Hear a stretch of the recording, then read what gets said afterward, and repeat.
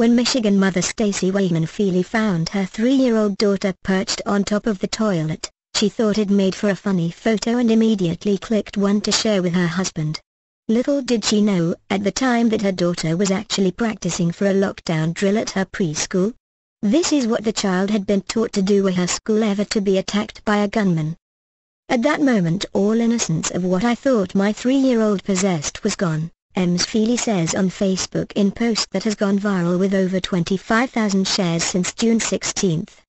In a country that has already lost too many of its young to gunfire, the need to drill even children this young is both crucial and heartbreaking. In her post, Ms. Feeley makes an impassioned plea to the politicians of her country to make better decisions for the future generations. They are barely 3 and they will hide in bathroom stalls standing on top of toilet seats. I do not know what will be harder for them. Trying to remain quiet for an extended amount of time or trying to keep their balance without letting a foot slip below the stall door, she says on Facebook.